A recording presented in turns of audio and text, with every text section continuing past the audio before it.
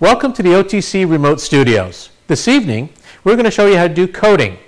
Coding, which is also known as adaptive data or adaptive strategies and or relearn. We're going to show you how to use your AutoBoss, Pegisys and Genisys to do coding on several European vehicles. The first vehicle we're going to look at is a Volvo XC90. On the Volvo XC90, I'm going to show you how to do steering angle inclination or steering angle coding. Steering angle coding and yaw rate coding and lateral accelerometer are listed under anti-lock brakes. You would think it would be under steering angle, but it's not. So I'm going to go to the brakes module. When I tap on the brakes module, it will now list on the top anti-lock brakes and steering angle. However, once again, steering angle and yaw rate sensor and accelerometer and lateral accelerometer are all listed under anti-lock brakes. So I'll tap on anti-lock brake. It will now come up with our diagnostic test menu. Then I'll tap on calibration. When I tap on calibration, up comes a warning screen or instruction screen. The instruction screen is saying that you are going to do the testing if the vehicle is equipped with a DSTC or Dynamic Stability and Traction Control module. It's also giving you a warning that you need to have the vehicle on a flat surface. And then tells the key must be on, and then I'm going to turn the steering wheel either to the left or the right 15 degrees. And then begin my test. So I'm going to go ahead and do all that. So I'm going to tap on the OK button, accepting the set of instructions. And now to begin our test, I'm going to go ahead and physically turn the ignition key on.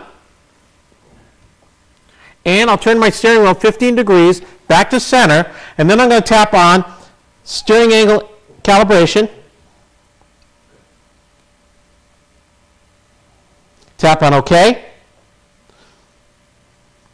And the calibration is done. We'll go to pressure sensor 12 calibration. Remember, I've already turned the steering wheel once and the key is on. I'll press OK. Calibration is done. I'll go to lateral accelerometer calibration. I'll press OK. The calibration is done. I'll go to longitudinal accelerometer calibration. Press OK. We've calibrated successfully. I'll go to yaw rate sensor calibration. Press OK. My calibration is completed. Then I'm going to go to roll rate sensor calibration. And I'll press OK. And the calibration is successful. Now the reason I would do any one of these calibrations is because I've either replaced that DTSC module, or I've replaced the yaw rate sensor, or any of the lateral accelerometer and longitudinal accelerometer sensors. Now that I've completed that test with the AutoBoss, let's go ahead and move on and test that with the Pegisys. Okay, we're going to show you the same test that we did on our Volvo XC90 using our Pegisys. Our Pegisys, as you recall, is wireless to the vehicle. The VCI is on dock from the handset. The cable you see attached is our video cable, allowing you to see the video on your TV screen. And once again, let's remember that the steering angle and yaw rate and the accelerometers and the pressure sensor relearn tests or coding tests are all listed under anti-lock brake. I'm now at the anti-lock brake module, so let's go ahead and start our testing. To do that on the Pegisys, I'll tap on Special Tests. Now what comes up is our group selection that shows 5 calibrations available for Dynamic Stability and Traction Control module. So I'll tap on that, and you'll notice that I have the same 5 tests I saw on the AutoBoss, but we're wireless to the vehicle this time. So I'm going to go ahead and I'm going to tap on the first one at the top, lateral accelerometer calibration, and when I do, it's going to come up with a warning screen, the same warning screen we saw with AutoBoss, telling us that this is available for Dynamic Stability and Traction Control modules, that the vehicle must be on a flat level surface, and that we are going to turn the steering wheel with the key on 15 degrees to the left or 15 degrees to the right. And we'll be doing this for the yaw rate sensor, the lateral accelerometer, as well as the lateral accelerometer and the steering angle. So I'm going to go ahead and tap on Continue. The same set of another set of instructions comes up with the actual procedure, which we just talked about. Must be on a flat surface, and that we must also have turn our steering wheel 15 degrees to the left or to the right. I'll hit Continue. And I'm going to turn the steering wheel first. Key is on. I'll hit Continue. I'll hit Continue once again. And our our test is now done. Our calibration is successful. I'm going to hit continue. We'll move on to longitudinal accelerometer calibration. Same warning screen you saw earlier. I'll hit continue. Once again, the same warning screen again. And this final warning screen once again. Hit continue. And in a moment, our calibration will be successful. Now I'll hit continue to go to the next one. I'll go to the pressure sensor 12 calibration. Same warning screen we saw earlier with the longitudinal accelerometer. Tap continue. The same actual warning screen again. Tap continue once more. The third warning screen, and now the calibration will begin. And our calibration is successful. I'll hit continue. I'm now going to go to steering angle calibration. Up comes the same set of warning screens where it tells me to turn my steering wheel again 15 degrees to the left or to the right, and that the vehicle must be on a flat surface. I'll tap on continue with the second screen of warning information or instructions. I'll tap on continue for the third and final warning instructions. And then I'll tap on continue for the calibration to begin. And the calibration is successful. I'll hit continue to go to my final of the 5. I'll tap on yaw rate calibration. Come up with the same warning screen I saw earlier, telling us what the calibration is applied to. And then I must be on a flat surface. The second warning screen telling me that I need to turn the steering wheel to the left or to the right 15 degrees and on a flat surface. And I'll go to the third and final instructions or warning page and tap on continue. And then I'll tap on continue again, and my calibration is successful. And I'll tap continue. And now I'm done with those 5 calibrations on the Pegisys. Let's go ahead and do the same thing with the Genisys. Once again, let's perform the same special tests on our Volvo XC90. We're going to use the Genisys this time, but the difference you'll see is in the operation with the Genisys. The same tests, steering angle, yaw rate, and lateral accelerometer, are all located under anti-lock brake. I'm already at the anti-lock brake module testing procedures for the test menu for Genisys. So to begin our testing for calibration, we're going to scroll down to Special Tests. Once I get to Special Tests, I'll press Enter, and all 5 calibrations will be listed. Now we're going to go ahead and do the steering angle calibration. I'll press Enter at that point, and up will come, in a moment, our instructions page with the warning screen. You'll notice it gives you the same thing we saw earlier on both the AutoBoss and the Pegisys. It tells us that we're going to do dynamic stability and traction control module testing, and this vehicle must be equipped with that DTSC module. We'll do the adaptive data strategy tests and the coding for each and every component. I'm going to press Enter. When we do, up comes another warning screen that tells us that we need to put the vehicle on a flat surface, as well as turn the steering wheel 15 degrees, either left or right. I'll press Enter again. Up comes the same exact set of warnings and instructions, and I'll press Enter to continue the test. And now I've already turned the steering wheel. I've turned the key on, of course, and it's performing the calibration at this time. Once the calibration is done, it will say calibration successful. And there you have it. In a few seconds, the calibration was successful. So let's go ahead and press continue to do the next calibration. When I press Enter, up will come our test menu. We'll scroll the yaw rate sensor. I'll press Enter. Up comes the exact same warning instructions screen that tells you you're going to do some calibrations for the dynamic stability and traction control module, which will include steering angle, yaw rate, and accelerometer and longitudinal accelerometer. I'll press Enter. It'll come up with the vehicle instructions in the XC90 warning.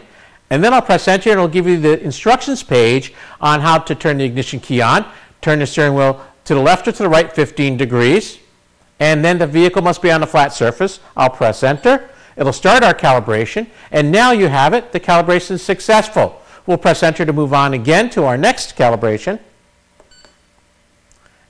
And I'm going to scroll down to lateral acceleration calibration. I'll press Enter. Up comes the same warning screens. Warning screen number 1. Then I'll press Enter to go to warning screen number 2. Then I'll press enter to go to instructions page number 3. I'll press enter to begin my calibration, and in a few moments my calibration will be successful. I'll press enter to go to the 4th calibration. I'll scroll down to longitudinal accelerometer calibration, press enter. Up comes our first warning screen that tells us we are doing this test for dynamic stability and traction control module. I'll press enter to go to the next warning screen, which will tell us that we are doing the lateral accelerometer and the longitudinal accelerometer, as well as the yaw rate sensor and steering angle. I'll press enter for our instructions page, which will tell us that the vehicle must be on a flat level surface and that the steering wheel must be straight, and then I'll turn it to 15 degrees to the left or to the right and then back to straight. Once again, it is back to straight, and I'll turn the ignition key on, press enter for the calibration to begin. In a few moments, our calibration will be successful. I'll press enter to go on to our 5th calibration. And now I'm going to scroll down to our 5th and final calibration with the Genisys pressure sensor 12 calibration. I'll press enter to go to our first warning screen, which tells us that we're again doing it for dynamic stability and traction control module and for the XC90. I'll press enter. Up will come the second warning screen. It tells us we are doing the yaw control sensor as well as the steering angle, that we've done all these. And I'll press enter to get our instructions telling us that we must be on a flat surface, the key must be on, that the steering wheel must be straight, and then I will turn it to a 15 degrees to the left or to the right and then back to straight, and I'll press enter, and our calibration will be started and completed successfully.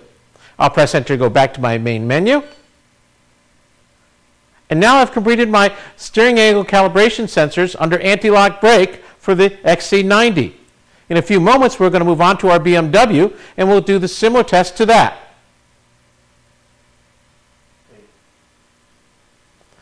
Now let's do some testing with a BMW. First, we'll use our AutoBoss. Unlike the Volvo, BMW works completely different. We are going to do steering angle coding on this BMW, just like I did with the Volvo, but it'll be slightly different test procedures. On the Volvo, I had to go to anti-lock brakes to that particular module to find the test. You'll notice that I have chassis here where anti-lock brakes will be listed, but unfortunately, or fortunately, our test is not located there. It's located under what's known as service functions. So I'm going to tap on service functions. I'll then tap on chassis. Now I've got chassis listed. And now it tells you wheel slip control system. And it now says adjust steering angle. Now when I tap on adjust steering angle, it will then take us to actually the adjustment page. So I'm going to tap on it.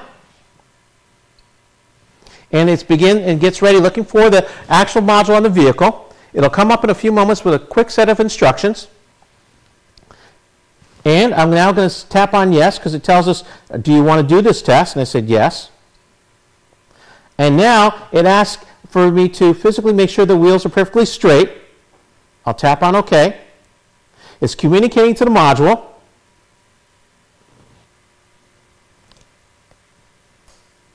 And now it has completed the test.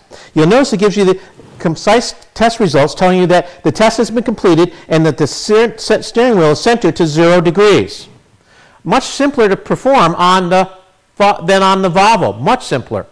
Not as a comprehensive set of instructions and less buttons to push. So now we're going to move on to the Pegisys and perform the same test. We're going to test the BMW now using the Pegisys. There's a few things that are slightly different versus that of the AutoBoss and completely different than that of the Volvo. I'm going to tap on ABS DSC, or Dynamic Stability Control. When I tap on that, it'll now ask me for which controller version I am looking at. I'm going to use the one at the bottom, Dynamic Stability Control, or DSC MK60. And then I'll tap on my OBD2 cable. And we're ready to begin our tests. To test, I'll go down to Special Tests. And you notice the first thing that comes up is steering angle calibration, and in parentheses number 1. The parentheses number 1 means that I only have one test that I can perform. I'll tap on steering angle calibration. And now up again comes that same menu item, steering angle sensor calibration. I'll tap on it once. It'll populate my field and give me a set of instructions, and it says make sure the vehicle is key on, engine's not running, and that the steering wheels are perfectly straight. I'll then tap on continue. It's going to populate my field again. Once it's populated, I'll hit calibrate, and in a moment it will give us a countdown of timer, and it says test complete. My calibration is now successful. I'll hit exit, and I'm done. So let's move on to the Genisys. We just completed testing the BMW with our Pegisys. Now we're going to go ahead and do testing with the Genisys. You'll notice that the Genisys has a black screen. That's because we're running with a VGA out to your monitor so you can watch it live. The Genisys, so you understand, works same as the Pegisys as far as selections go. Different than the AutoBoss, and on the BMW, completely different than the Volvo. I'm going to go ahead and press enter at ABS, and when I do, it's now going to come up with a screen asking us for Dynamic Stability Control MK60. That's the module I want to work with, or the type that's in this vehicle. So I'll scroll down, and I'll press enter. Now it asks me for which cable, and I'm going to scroll down to my OBD2 cable on this particular vehicle, and I'll press enter. At that point, I'll go ahead and hook my smart cable up to the car. I'll press enter, turn the ignition key on. It identifies the module successfully. I'll press the OK button, and we're ready to begin. Now, to test this vehicle and do the steering angle recenter, I'm going to scroll down to Special Tests. I'll press enter, and it'll come up with steering angle sensor. I'm going to go ahead and do the coding for the steering angle sensor by pressing enter. And in a moment, it's going to establish the vehicle's conditions, and it's going to tell us that the key should be on, the engine not running, and we're ready to go. Now remember, the steering wheel must be straight ahead, pointing 0, 0, straight on a flat surface. To start the test, I'll press the calibration button. That's the soft key over to the far left. When I press the calibration button, it'll start my timer. It says, please wait. It's counting down. We're down in 1 second. Now we're at 0, and it says the test is complete. Now that I've completed the calibration successfully, I'll hit exit, and we're now done. Now we're going to do some testing with the Nissan using the AutoBoss.